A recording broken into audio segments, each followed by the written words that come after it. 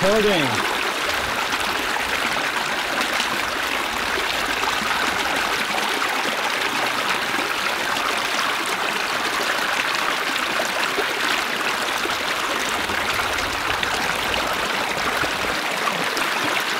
Welcome to another edition of Camp Chat Q&A.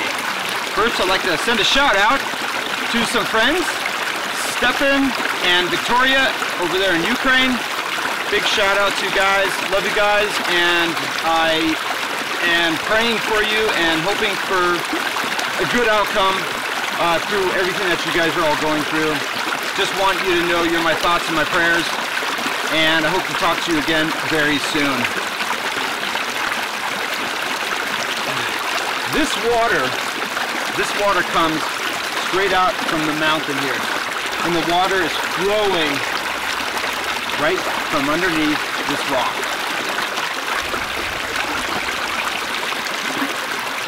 I've been down here for a few days now with a very good friend of mine who lives down here named David, and we're doing some filming and some shooting and practicing some survival skills. It's been an incredible experience. I haven't been down here for almost 3 years, so it's been very interesting coming again after so many years and seeing how my skills have improved, and I'm noticing new things, new plants, I'm discovering new things. It's been really good, and it's really interesting when you get out into the world and start exploring. You end up having more questions. The more you learn, the more questions you have. And so there's so much more to explore here, and I hope to get back down here again soon. So I want to address some of the recent questions that I've been, or comments that I've been reading in my YouTube comments lately. Now, a lot of people have expressed concern regarding the loss of heat in my hut, especially after seeing the last video when it snowed and it was cold.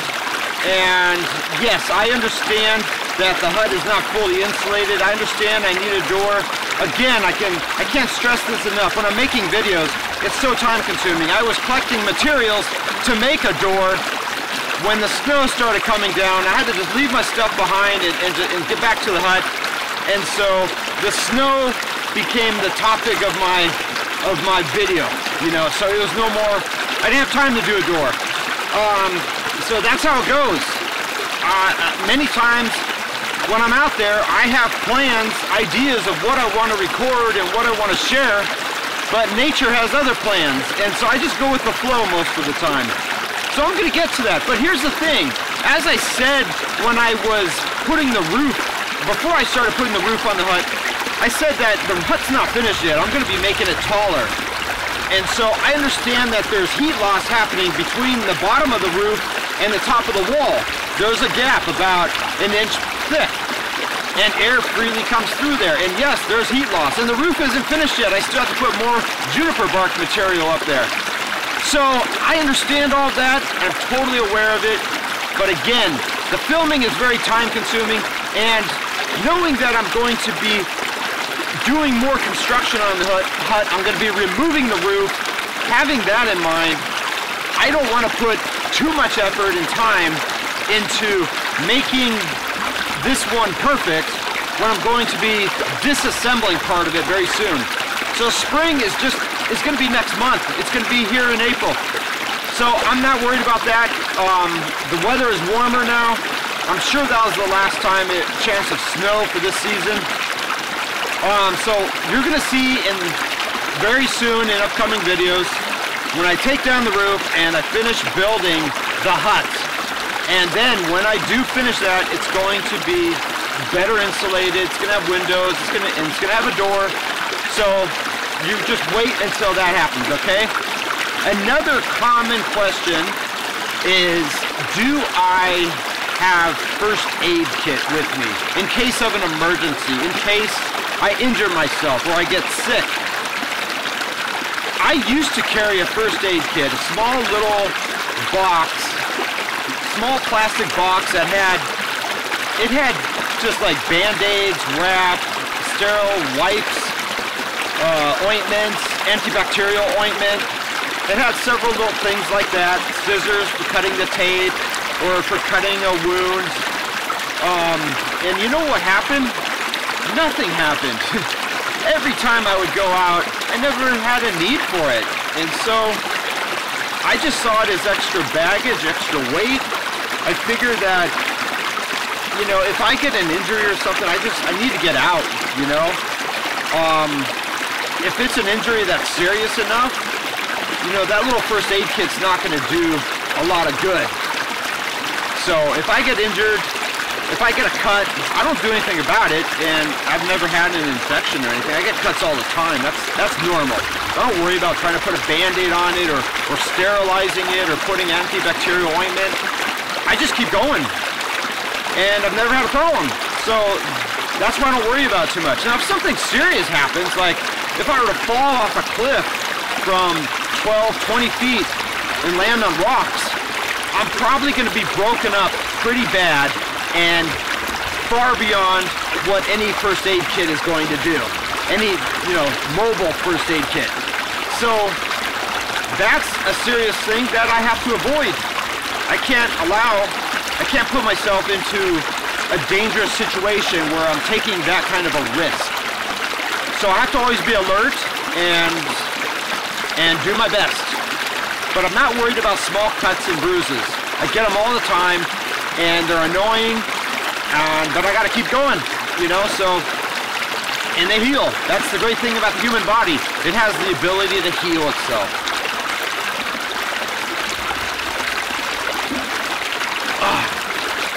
This water is what I've been drinking the past few days. It's very clean. And something interesting is this water that's coming out of here is warmer than the water in the river. I don't know why. Because the waterfall that's just right down there a little ways, the water is really cold, it's frigid. And it's interesting because both water sources are coming from inside the mountain. But for some reason, the water from these little springs, there's another one there and another one down there, this water is warm. Interesting observation. I'm going to take you guys to another spot, and I'll answer some more questions.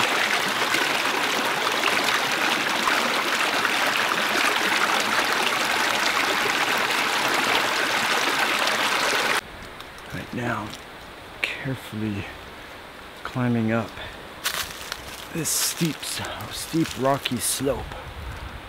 I have to be careful. Well, the rocks are kind of sharp in areas.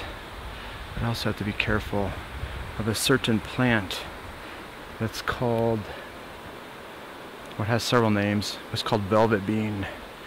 And velvet bean, there's actually one right there. It's also called devil bean, mad bean. See this pod right here, this bean pod, is covered in tiny little hairs.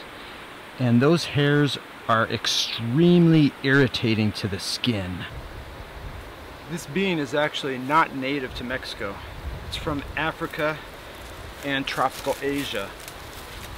But one time here, a few years ago, I was collecting firewood, and it was about this time of year, and it was at night, and I went into the brush to collect firewood, and all of a sudden I was carrying the firewood back to the campfire, and I had this incredible itch. It was driving me absolutely mad. It felt like a million tiny little insects, smaller than ants, crawling all over my arms. And I literally went mad. I went crazy, and I ran into the river, and I just like scrubbing my arms in the river, and within like 10 minutes of being in the water, the itching stopped and I felt better. And so it wasn't until later when I researched and looked up information trying to identify what that was, and then I found out that it's velvet bean. It's also called mad beans or devil bean, because it really will drive you crazy. Fortunately though, it doesn't last very long. But it's the tiny little hairs that contain a protein that reacts with the skin.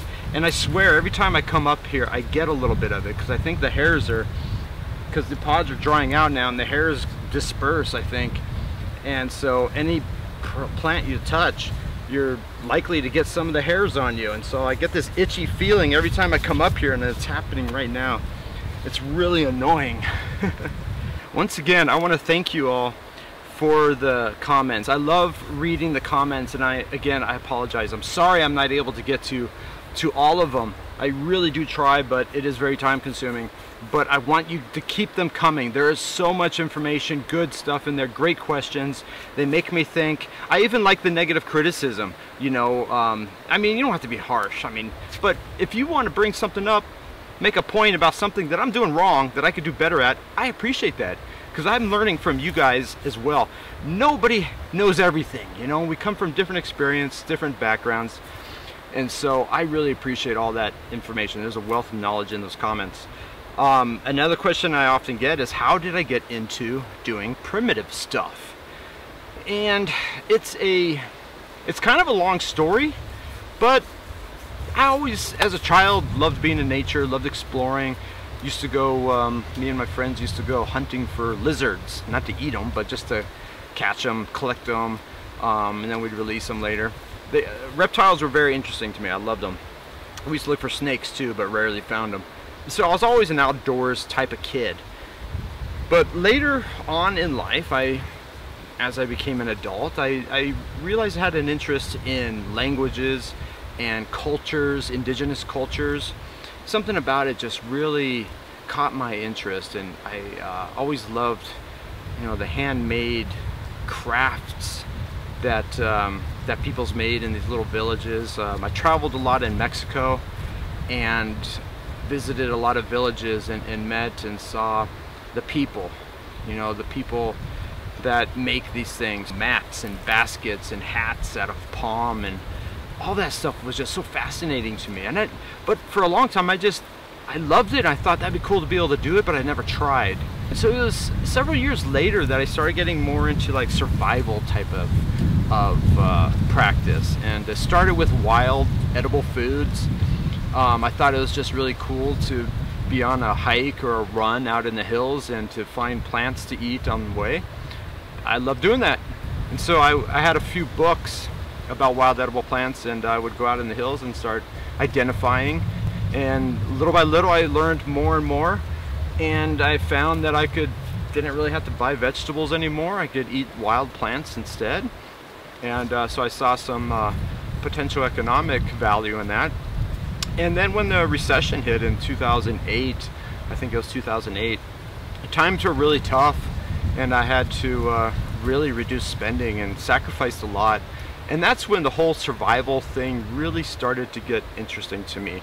A lot of it was facing my comforts and trying to make my body more capable of enduring discomforts. But because I found that if I could, for example, if I could work more hours and sleep less, or eat less and keep going, or endure just other discomforts to make myself more productive, then I found a lot of value in that, especially in tough economic times.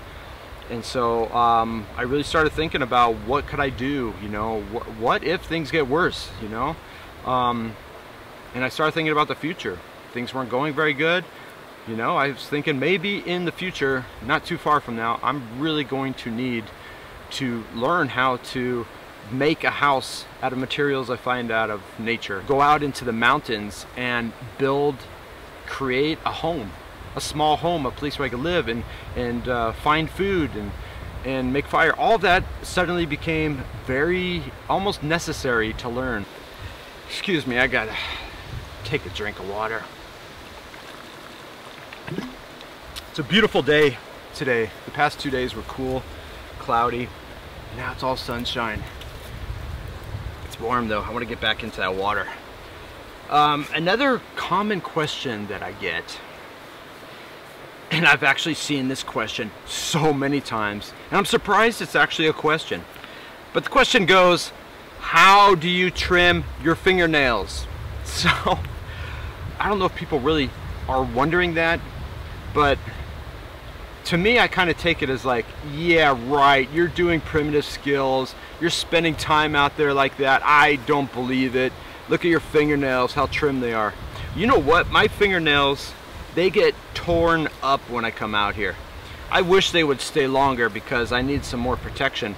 The problem with having short fingernails out here is because so much of the work, you know, you're handling raw materials, and especially when digging and picking up rocks, digging in sand, or when I'm working with the clay or making adobe bricks, my hands are going into that mud, to that raw material, and it's abrasive. And all of that friction and abrasion naturally wears down the fingernails. It wears down the skin of my hands. I got to take breaks for a couple days, you know, just to allow the skin to heal and the fingernails to grow back. So I don't trim my nails. I literally don't think I have ever used clippers to trim my nails. You know, sometimes I'll be working and a nail will get cut, you know, and so I will peel the rest of it off because it's annoying me. I've peeled my fingernails so short before that they've actually bled, you know, so it happens naturally. I don't need to trim them. I don't do pedicures either on my feet, okay?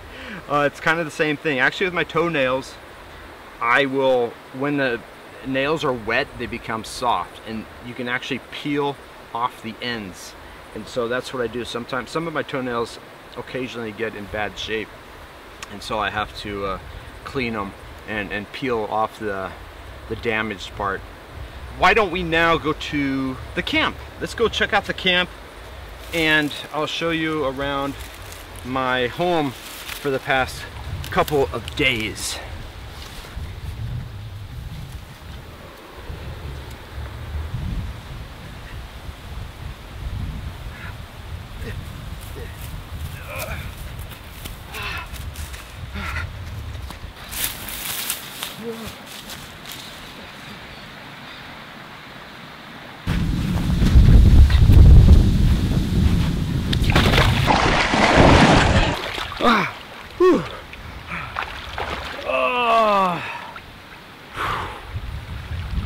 Those velvet bean hairs got on me.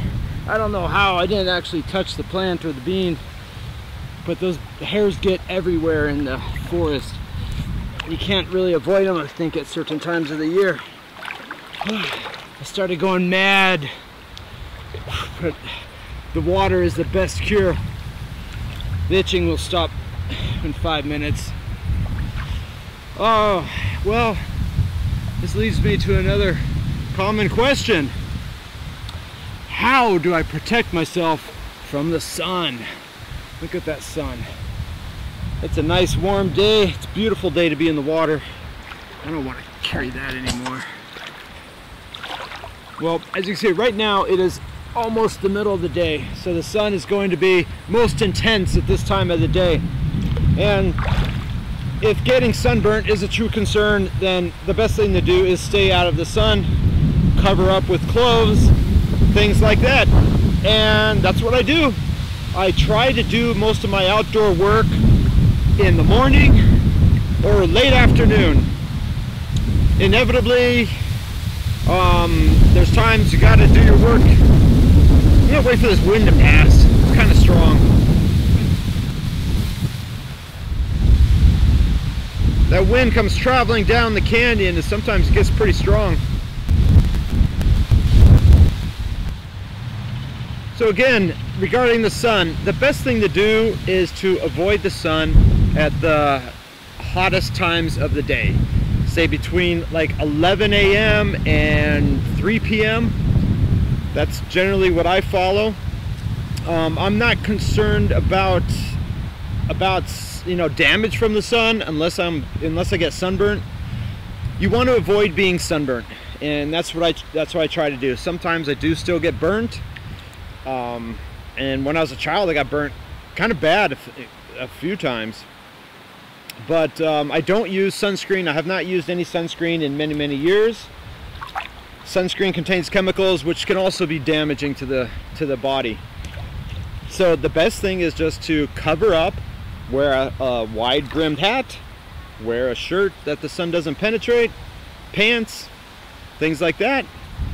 But sun is good for you as well, for vitamin D.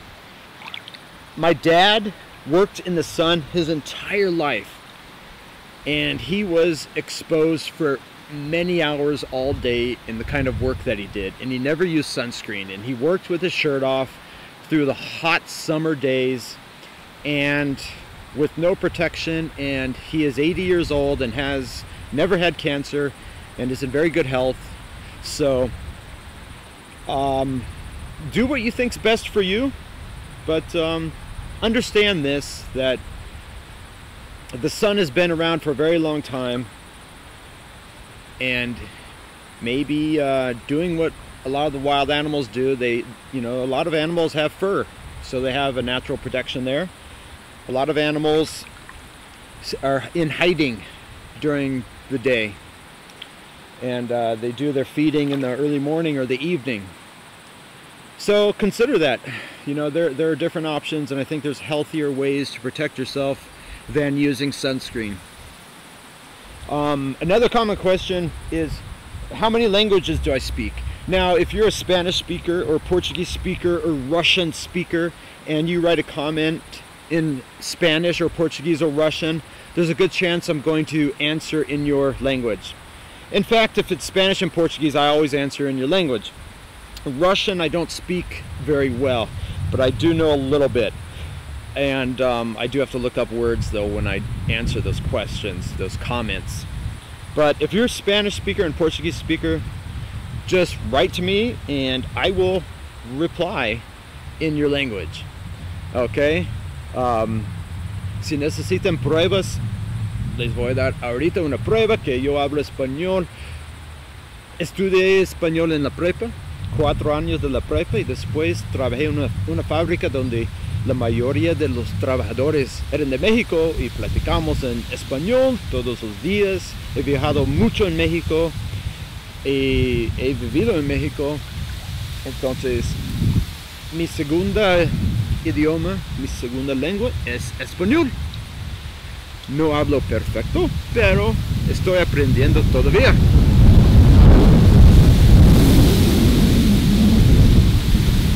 Está fazendo muito vento, mais uma vez. Eu falo português também, estudei sozinho no ano 2000, 2001. Eu estudei português sozinho, com livros, com amizades no Brasil. Logo em 2015 eu viajei ao Brasil. Foi minha primeira e única viagem ao Brasil. Eu adoro o Brasil, adoro o povo brasileiro. Gostei muito da minha viagem ao Brasil. Eu fui ao Rio de Janeiro, São Paulo, Belo Horizonte, Alagoas e Amazonas. Ja pani mają по-русски не очень хорошо. Говорю, немного говорю по-русски. I don't speak a lot of Russian, but I'm learning. It's time to get out of this water and get back to my camp.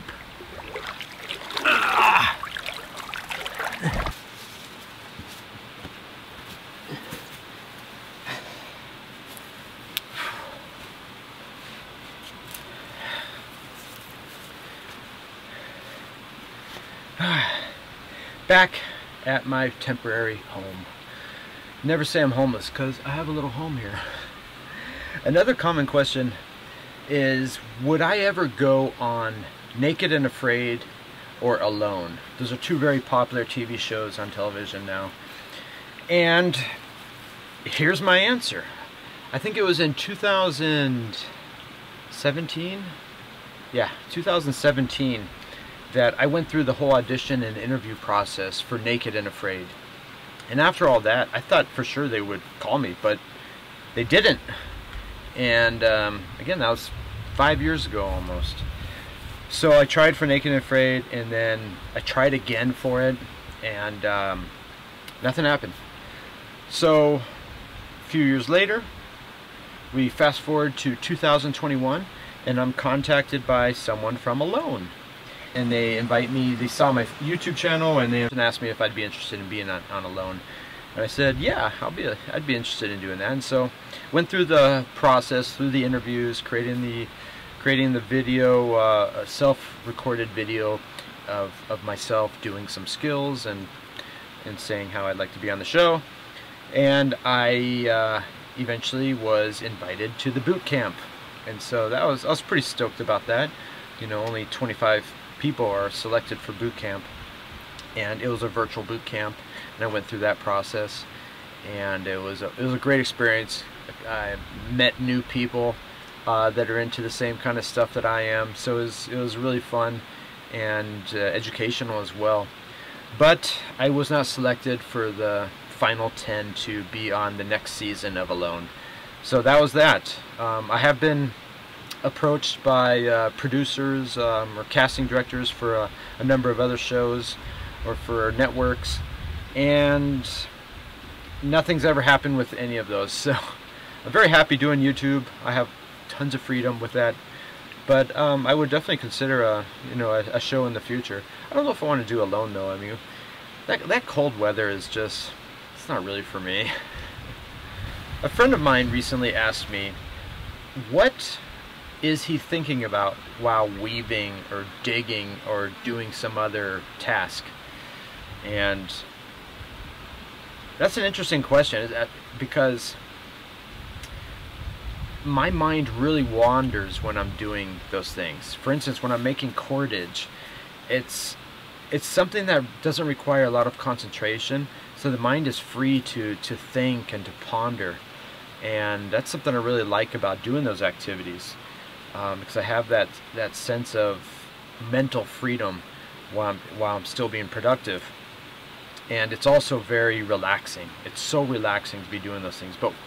So I'm usually thinking about what I'm going to be doing next, or tomorrow. I think a lot about the future of what I want to do. A lot of ideas I get while doing other tasks. Weaving, often if I'm weaving something, I'll get ideas for making a different design, for making a different type of basket or something like that, or ways I might be able to use that basket. But then my mind also wanders into other things. I think a lot about family or friends. I think about things that are going on in the world, and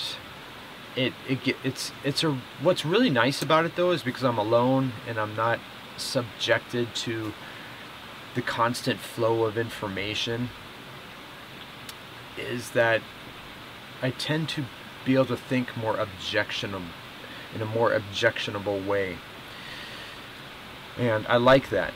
And I tend to find peace in that, where the problems of the world just don't seem to bother me so much. It's when you get back into society, and well, particularly for me, when I return to society, and you open up your phone, and you're inevitably going to see headline news stories, and it's usually very negative stuff. And talking to people, and then when people ask you, "Oh, what do you think about this? What do you think about that?" and it's bothersome. It really is bothersome. So when I'm weaving and making cordage or making pottery, usually my mind is on the natural things and not so much of the problems of the world. And then my friend asked me, do you ever try talking to the wildlife just to give yourself someone to talk to, or to try to make friends with adventurous animals?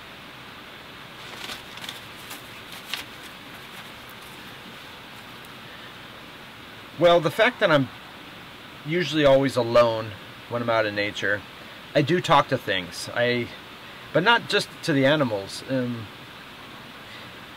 If an animal is close to me, for example, one time I was in the Caribbean and this iguana came up to me. He was big. This big iguana came up, and I was talking to him. I had a little conversation with him. But I've had, other animals, if they wander close, I'll talk to them. I'll talk to them in English. as if they were a human being. I also talk to the plants. For instance, before I harvest yucca leaves, I'll talk to the plant and thank the plant and tell the plant that I'm going to cut a few leaves, and I thank the plant for the leaves, and I praise the plant, telling how wonderful it is, and I'm so grateful that it exists, and then bless the plant and that it may continue to flourish and to continue to multiply. So in that way, I'm always communicating with nature.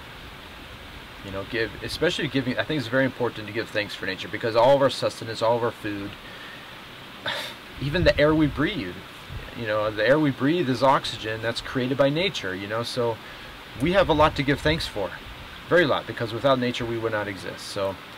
And it can be rough and tough out there too, and probably don't feel thankful for that, but I think another way to look at it, it's very hard to do, but when we go through those difficult times of discomfort and pain and suffering, to give thanks, because that actually makes us stronger as well.